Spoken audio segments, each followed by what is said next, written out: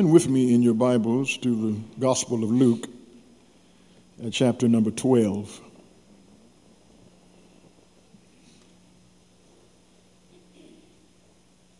Luke chapter number 12, commencing in verse 13 through verse number 21.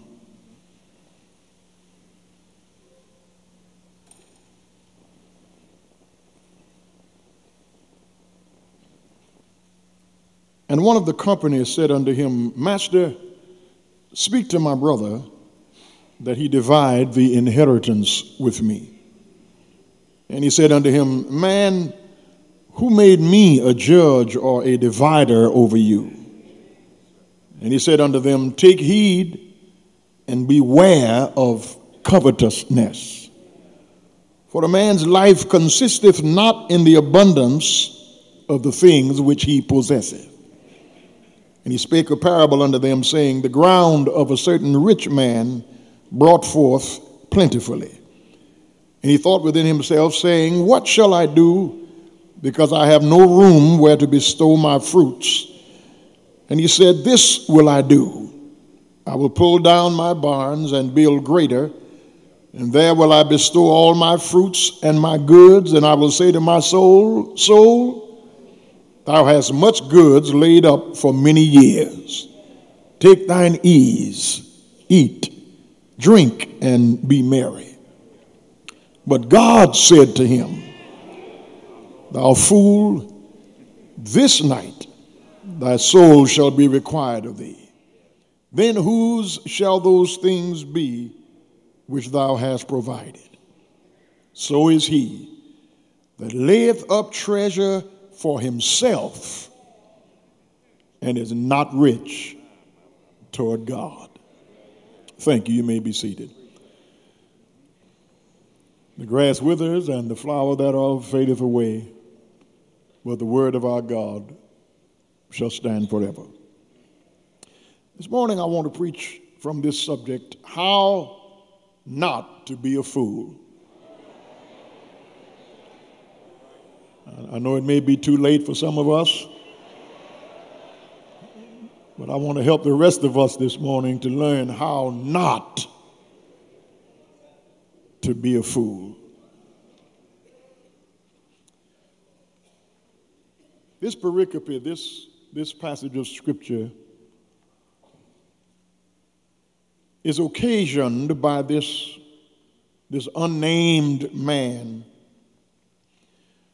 who comes to Jesus because there is a family dispute.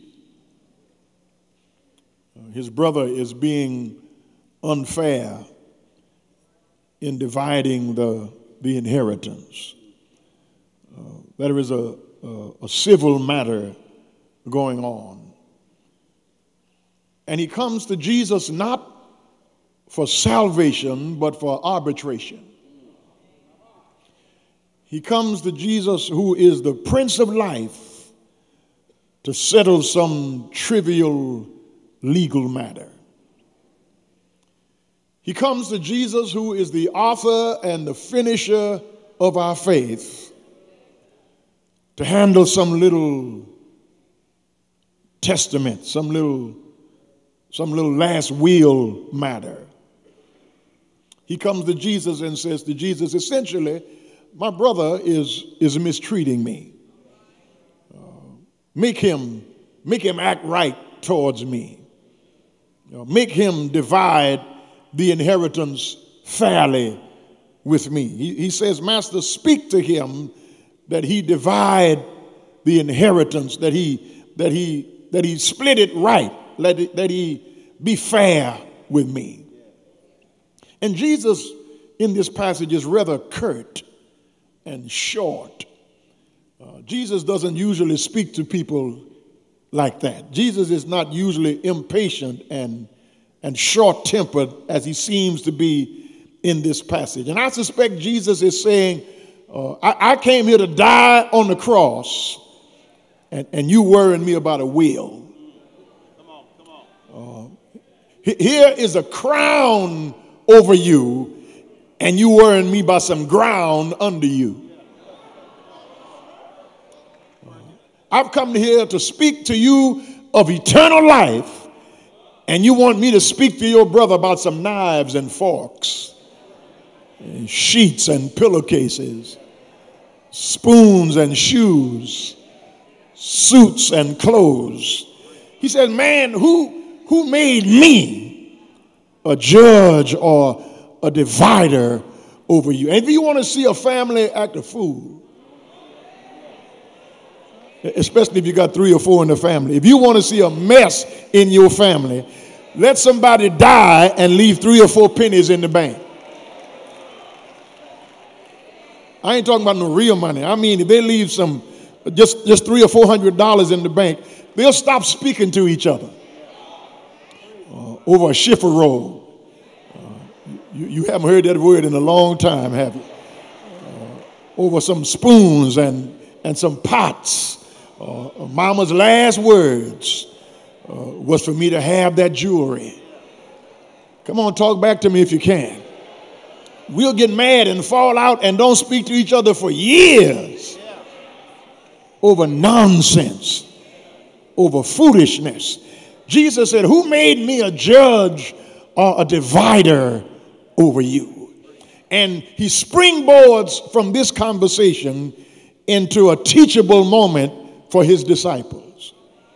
He says, take heed. Listen to this conversation. Watch what just took place. Take heed. Beware of covetousness. Beware of an inordinate lust for things. Beware of an out of bounds want for stuff. Beware of covetousness. For a man's real life does not consist in the abundance of the things that he possesses. Life is not determined by what you own, but by who owns you. Your heartstrings can't be tied to your checkbook. I wish I had a witness here. Because if what you have makes you who you are, when you die, everything that's you goes in a 6-foot plot. And if we can bury everything that's you on the day of your funeral, you didn't live in the first place. Because if your life consists in the small things that you collect and gather, then your life has had no real meaning and no real purpose. And then Jesus uses this occasion to talk to them from a parable. And he said to them the story. The ground of a certain rich man brought forth plentifully. And after he amassed all of his crop, he said, my barns are too small to collect all of this stuff. So I will tear down these small barns and build bigger ones. And then I will have enough room to bestow all my fruits and all of my goods. And then I will say to my soul, take it easy. Eat, drink, and be merry. Clarence Jordan, in his Cotton Patch translation of the Bible, calls that recline, dine, wine, and shine. Take it easy. Sit back. Be careful talking to yourself about your stuff. Because there's a conversation going on that you can't hear. Because when you start talking about what you own and what you have, and what you buy and who you are, there's another voice that speaks from eternity. And after he says all of these things, I will tear down these small barns and build bigger barns, and I will have room to bestow all my fruits and my goods. And I will say to my soul, it's time for you to retire. Take it easy. Enjoy yourself. You deserve to sit back and enjoy what you have amassed. But God said, I want you to see the simultaneous juxtaposition. He said, but God said. Don't miss that. He said, but God said. He said all the stuff he was going to do, but God said. I don't care what he said, God has the last word. He said, but God said.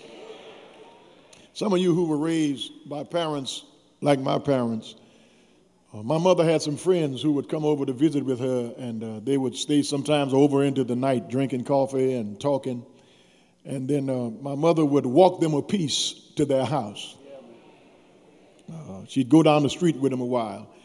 And it was Miss Lilly or Miss Leona, but before they left, she said, Lilly, I'll see you tomorrow if the Lord says the same. Or Miss Lilly would say, May I'll see you tomorrow if the Lord spares. They never left each other's company. They never bid each other farewell. They never talked about what they were going to do tomorrow without tacking on if the Lord spares. If the Lord says the same.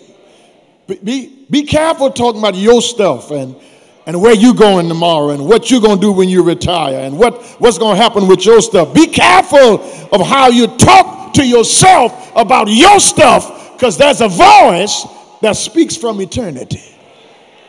He said, but God said. Fool, tonight your soul is required. But here is the line that makes me tremble all in my shoes. Then whose shall those things be? Who gonna get the stuff you provided? Somebody ought to help me shout right here. Who gonna get all that stuff you work for? Who gonna drive your truck? Who gonna wear your good nightgowns that you were saving till you go to the hospital? Who gonna eat on your china that you didn't use until Thanksgiving and Christmas? Who's gonna sit in your furniture that you wouldn't let your grandchildren sit on? Don't drive your car when it's raining. Got plastic all over your lamps. Got certain dishes you can't eat out of. Believe me when I tell you this. These children are waiting for you to die. I'm telling you, it's a setup. They got it all figured out. They've already planned what to do with your money. That's why I'm spending it all. I want my last check to bounce before I die. Stop that foolishness of not taking a vacation and not enjoying yourself and not praising God for what he's done for you and not sharing what God has given to you. A man's real life is not measured by what he owns, but by who owns him. Let me help us this morning to not be a fool. It's pretty bad when we call each other a fool, but you don't want God to call you a fool. Here is why this man in the text was a fool. And conversely, if we take what he did and reverse it, it will help us not to be a fool. This man in the text was a fool because he spent everything he had on time and not eternity. Everything about him was wrapped up in right now. And listen, when you are busy accumulating and put your head down and making money and all you think about is money and clothes and cash and cars, you think that you're wealthy, but you can't enjoy yourself. because everything is about overtime and making money. And I got to get up early.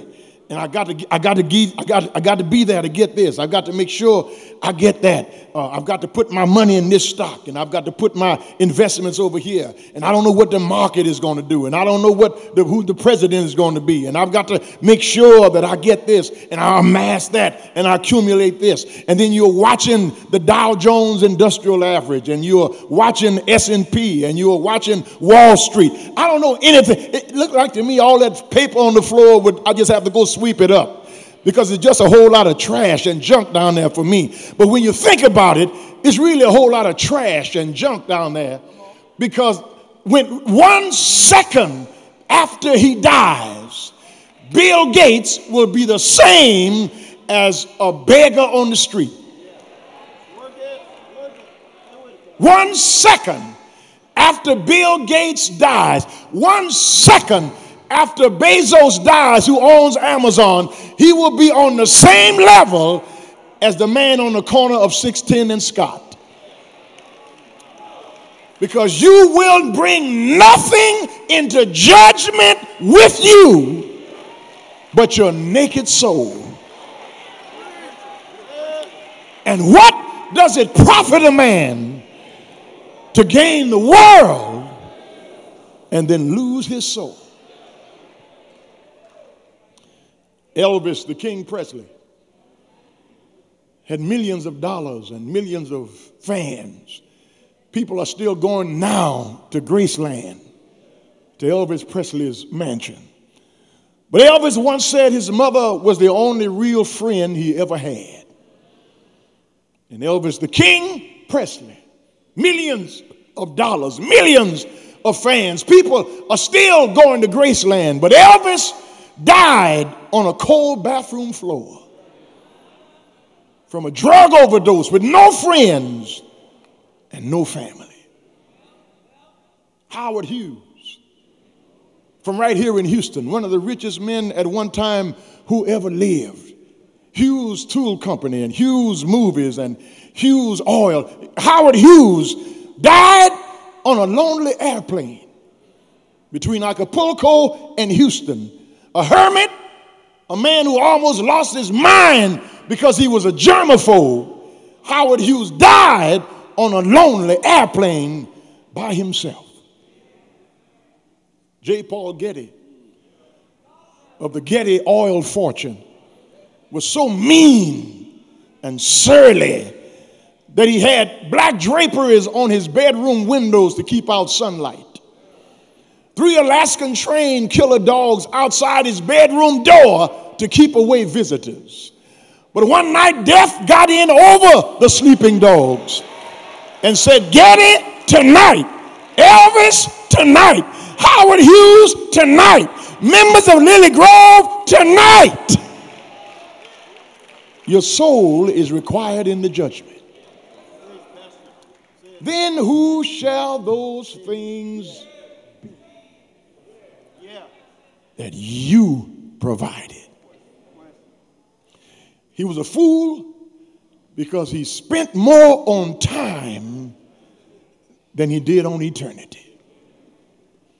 And then he was a fool because he spent more on the material rather than the spiritual. He was more concerned about the material rather than the spiritual. In the story, this man has crops, he has abundance, he has wealth that has been accumulated from years of industry, but he takes no thought of who sent the sunshine, who sent the rain to make those crops grow, who provided the soil, and then who gave him strength to make wealth, who woke him up every morning, who provided a roof over his head. None of those things ever entered his mind because all he could think about was what he owned. Listen, it's right here in the text. Listen, let's walk around these personal pronouns and hopefully they will mess you up like they messed me up. And he thought within himself, saying, what shall I do? I have no room where to bestow my fruits. And he said, this will I do. I will pull down my barns and build greater, and there will I bestow all my fruits and my goods, and I will say to my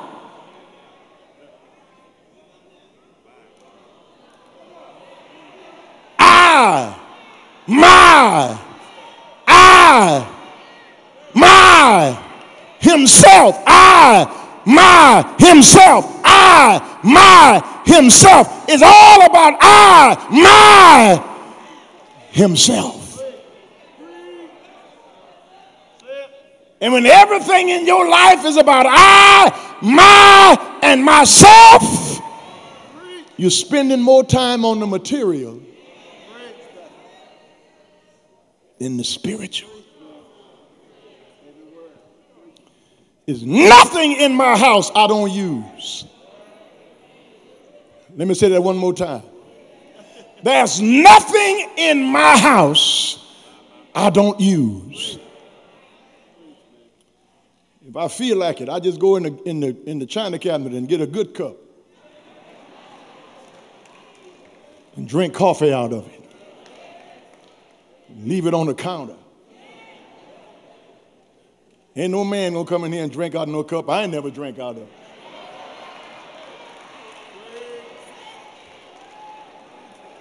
Somebody ought to help me preach it. No. If he gonna sit down in front of the TV, I done watched it already. I done seen that show 5 or 6 times. Shoes ain't too good for me to wear. I don't have no Sunday shoes.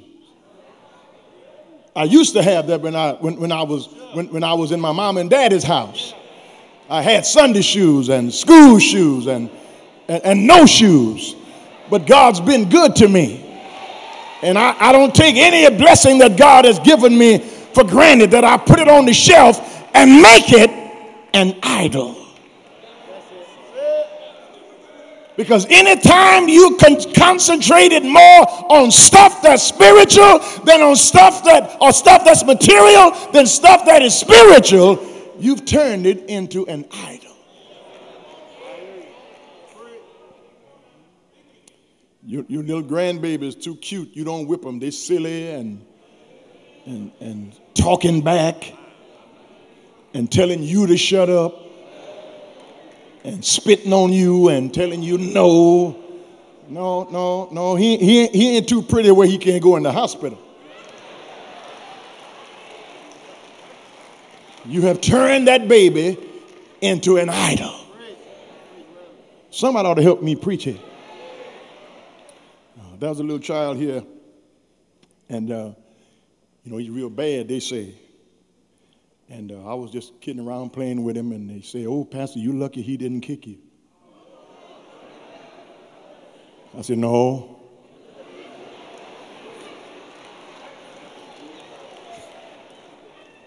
He lucky he didn't kick me.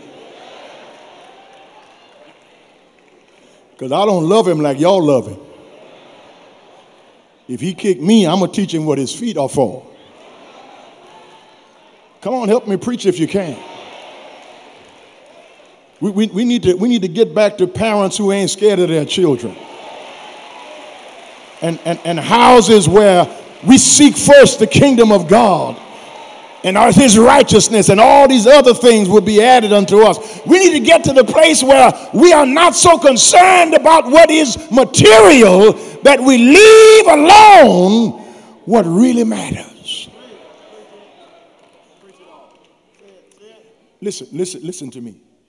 You can't put money in church because you're so concentrated on the material. You can't tithe. You can't give because you're so concerned about your 401k. and your savings. And I got to take care of myself. And the Lord understands. And so you don't put any money in church. You're not a giver. You're not a tither. You're not generous because you are trying to hoard it and keep it to yourself because you got to save for a rainy day. I got to take care of my grandchildren. I got to take care of my son. I got to look out for my daughter. And your boy is 61 years old, still in your house. Still asking his mama for gas money. Well, I can't put him out. Yes, you can. No, we owe our children two things. We owe them roots of responsibility and wings of independence. Teach them how to live and put them out. Now, I know that don't set well with your theology because in our culture, we're the only ones who let our children stay with us till they're on Social Security. But you have turned them into an idol. You have crippled, you have hurt them when you have not taught them that life is about more than what you own and possess. When you concentrated on the material, you don't know how silly that makes you look. And God calls you a fool. There's a man riding around in this neighborhood with a Bentley Rolls Royce with some 13-inch spokes, elbows on them. A Bentley. I'm not talking about a Chrysler that looks like a Bentley. I'm talking about a Bentley with some 14-inch elbows on them. Beautiful car, new car. And he has some spokes, these big, you can't hardly get next to him because these things are rolling and they spinning. And it was so funny to me that I just pulled up next to him and took a picture of it. And I said, man, that's a bad ride. He said, oh, thank you, man. It ain't, it's just a little something to ride around in. And I was too scared to tell him, you fool. Because, these people carry guns with them now, I didn't have the nerve to say, you fool, you riding around here with a car that don't need nothing but some armor all. This car don't need nothing but gas in it. And you riding around making it looking like a ghetto wagon of some kind. Because you're so concerned about them. And then there's those in your neighborhood and mine with these sound systems that cost more than the car. Your house is rumbling and shaking, and they down the street with this music, and the music stuff they put in the car is worth more than the car is worth. Because we are more concerned about the material than the spiritual. Then many of you in here don't shout and don't move because you're so perfectly coiffed and immaculately dressed that you want to sit by yourself. You don't want nobody that close to you because you don't want to sweat out your silk.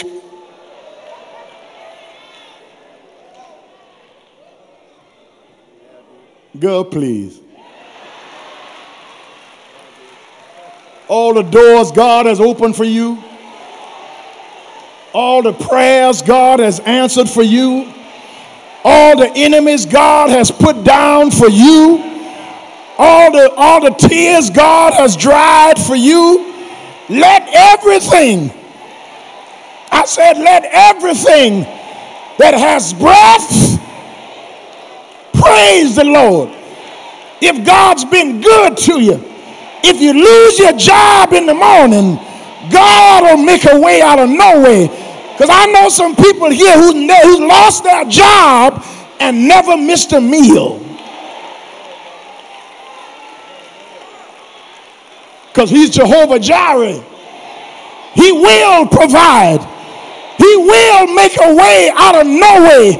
He will help you raise your children by yourself.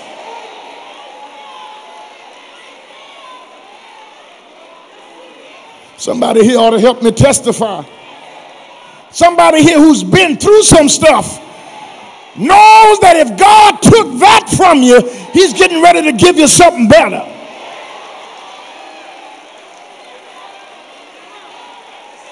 If God closes a door, he's getting ready to open a window.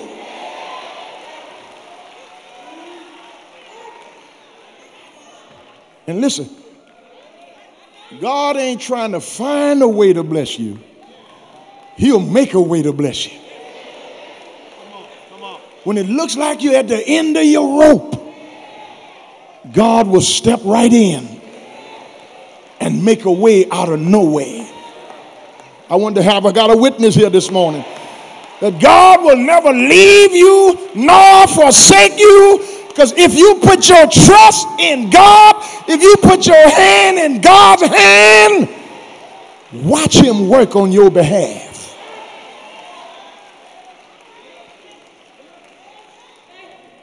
There's some testimonies in this church of people who've had to take care of their sick parents, who've put their lives on hold, missed out on promotions and raises on their jobs, but somehow God made it up.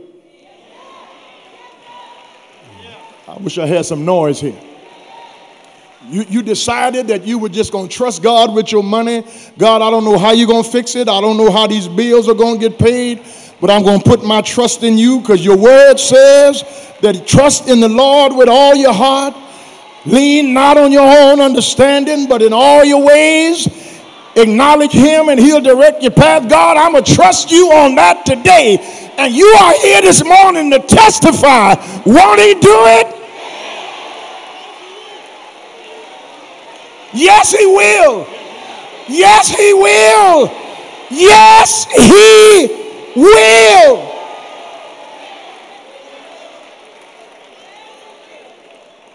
When you concentrate on the spiritual and leave the material with God, the word bears me out here. Seek ye first the kingdom of heaven and its righteousness, and all these other things will just be added unto you. God will just throw some stuff in there that you didn't ask for. I wish I had somebody to help me shout. That's called serendipity. God will just give you what you didn't even ask for. You have to be from Louisiana to help me shout right here. You Texas people, just watch us shout. And let me give you a Louisiana colloquialism that'll help you really understand what I'm talking about in this little text here. In Louisiana, there's a word that we use for something extra called lagniappe. Lagniappe. Lagniappe. Lagniappe. If I go to your house with a bowl of soup and bring my vessel there with a bowl of soup, lagniappe is, when you bring it back, is more than what I put in. You bring me back some soup, some cornbread, some sweet potatoes, some cake. I didn't bring all that. I just brought you some soup. But to show your appreciation, you just give me some lagniappe. That's what God does when you pray and pray right. You bring him the tithe, you bring him your offering, and he'll give you some lagniappe. He'll make the doctor come back with a good report. He'll make him give you a raise on your job when they said you fired. He'll make your enemy your footstool. He'll just make a way out of no way. God is able to do exceeding abundantly above all you can even ask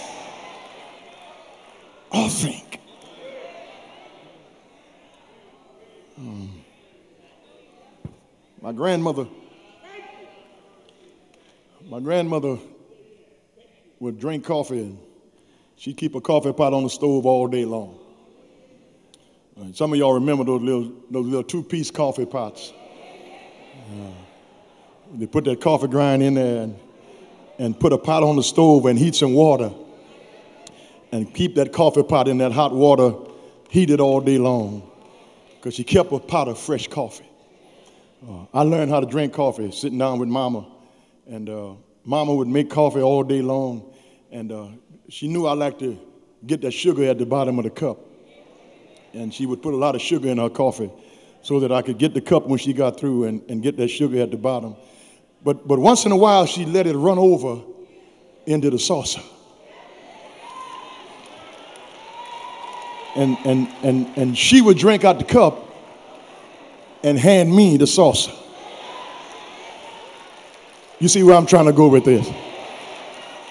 Fill my cup and let it overflow. And those of us who are shouting here this morning, we're shouting over God's overflow. God's just letting some stuff overflow in your life that you didn't even ask for. You weren't even looking for. You didn't even pray for that. But God just let it overflow because you know that if you trust God, He'll make a way for you. Thank God for living in the overflow. He was a fool because he spent everything he had on time rather than eternity. And then he was a fool because he spent everything on the material and nothing on the spiritual.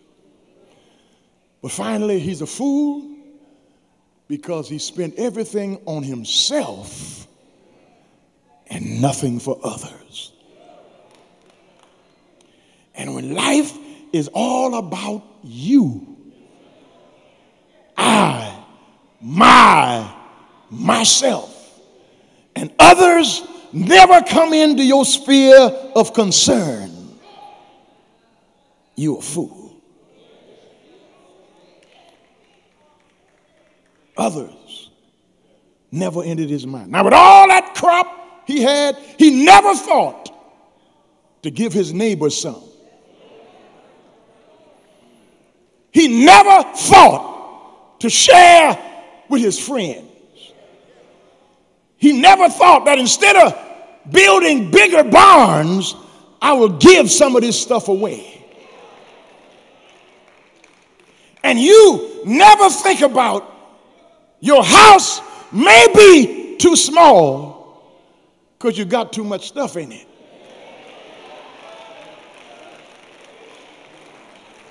You don't need a bigger house. You need to get rid of some of this stuff. Talk back to me if you can.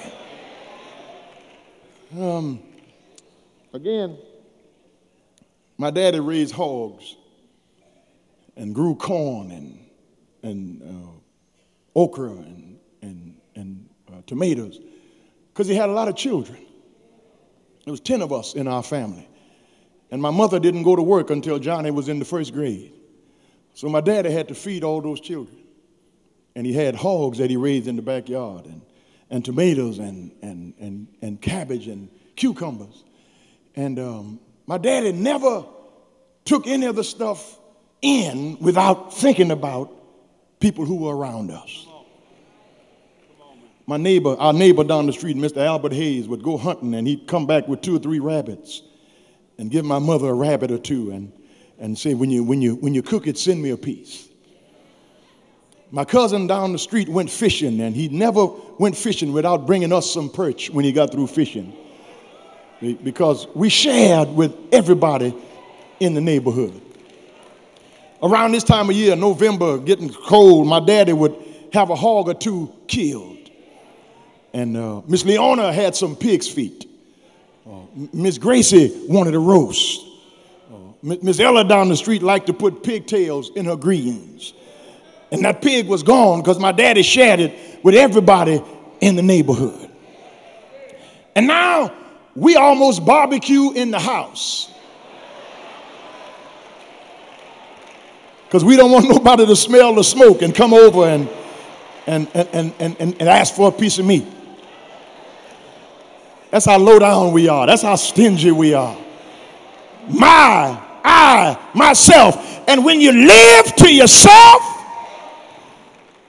you die by yourself. Did you hear that? When you live to yourself, you die by yourself. I will tear down these small barns and build greater. And I will say to my soul, soul, take it easy. Eat, drink, be merry. But God said, fool, hey, you, I'm talking to you. Fool, tonight, your soul is required. You got to come up here and give an account of what you did with what I gave you. We will not be judged by what we have, but by what we've shared. Is anybody happier because you passed his way? Does anyone remember that you spoke to him today? The day is almost over and the toiling time is through. Is there anyone to utter now a kind word of you?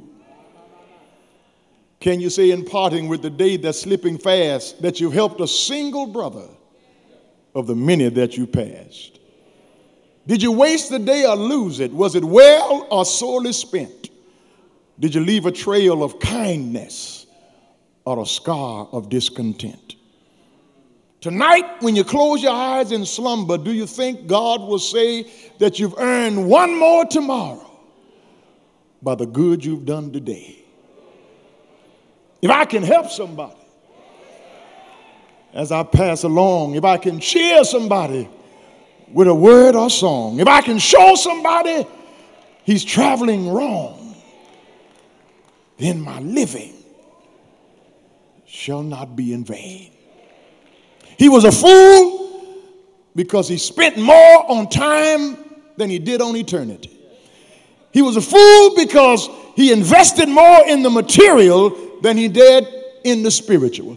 He was a fool because he was all about himself and nothing about others. Now, if you don't want to be a fool, let's turn it around.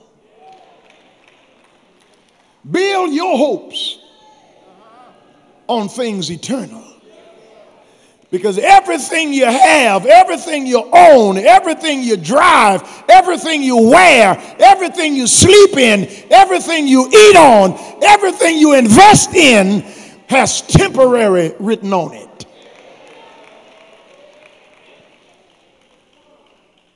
Everything is passing away. There's a law spiritually, and the only reason I know something about it because it has something to do with something spiritual. The second law of thermodynamics has to do with something spiritual. The second law of thermodynamics says that everything will eventually run down. You will eventually run down. I don't care how cute you are. I don't care how young you are. I don't care how fine you are. I don't care how virile and strong you are. Sooner or later, you will run down. Some of us here over 50 can testify that I could remember anything I wanted to remember. Now if I want to remember, I got to write it down and try to remember what I wrote it on. And then if I remember what I wrote it on, I got to try to remember where I put it. Come on, help me preach if you can. You go in a room and forget what you went in there for, looking for your cell phone and it's in your hand, because you will eventually run down. You won't be able to see as far in the distance as you used to. Can't walk as fast as you used to. You used to walk in the room and people would say, but you come in the room now and they say, Lord have mercy. Poor thing. Help us, somebody. Because you will eventually run down. But when your hope is built on nothing less than Jesus' blood and his righteousness, it doesn't matter what happens in time, your treasure is in eternity. I've got another building, a house not made with hands, but eternal in the heaven. Shifted again. When you put your treasure in what is spiritual rather than in what is material, when you lose your material wealth, it can't destroy your spiritual wealth. Don't lay up treasures where moth can corrupt it, where thieves can break through and steal it. But send treasures in heaven where moth can't corrupt it and thieves can't break through and steal it. And then finally, when you live for others rather than for yourself, here's the shout: you are most like Jesus. Because Jesus said, I didn't come to be served, but to serve. I didn't come to be ministered to, but I came to be a ransom for many. I did not come to be a king. I came to lay down my life for those that the Father has given me. I came not to live for myself, but I came to live and to die for others. Some men worry themselves into nameless graves, while other men forget themselves into eternity. Some men worry themselves into nameless graves, while other men forget themselves into eternity. Jesus came and suffered and died, and he didn't have to do it. He did nothing wrong. There was no fault in him. There was no guile in him. There was no deceit in him. He came to lay down his life for a wretch like you and I. And when you give yourself to others, may not be a whole lot of folk at your funeral. May not be a whole lot of flowers. It may not be doves turned loose at the cemetery. And you may not have a white carriage with horses to carry you down there. But all of that, and you're going to hell?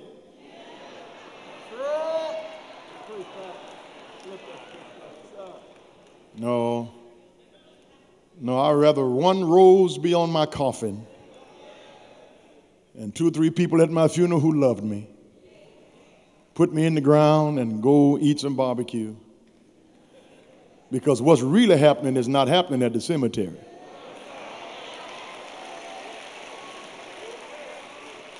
When I get home, when I see Jesus, bells will be ringing, saints will be singing, because this world is not my home. I'm a pilgrim. I'm a stranger. I'm just traveling through here, and I'm trying to do the best I can with eternity, with what is spiritual, and giving my life for others. So that when it's all over, he won't call me bishop. He won't call me pastor. He won't call me reverend. He won't call me any of that. Servant, well done. You've been faithful over a few things. I'll make you ruler over many.